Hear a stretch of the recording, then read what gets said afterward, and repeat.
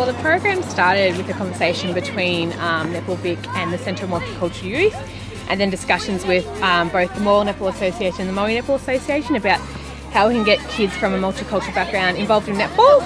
We came up with this 8-week summer series program, so we hold them on Tuesday nights in Morwell, Thursday nights in Maui, and tonight's the final session. So hopefully tonight we get about 20 odd kids here and we can play a game between everyone, so that's the idea.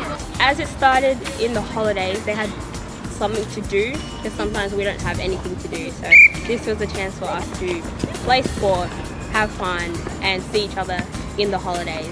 Because it's free, it gives them a chance to experience something they wouldn't before. You can meet new friends, you keep fit, makes you more competitive. Our game is very successful. A lot of people, around 40 kids have came, so it proves that it's working and people are enjoying it. I like the game.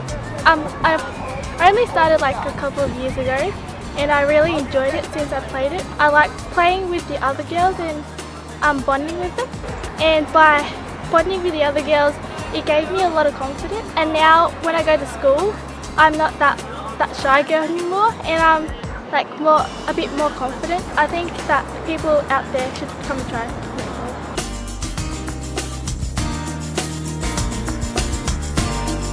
Visit netballvic.com.au to find out the closest netball program to you.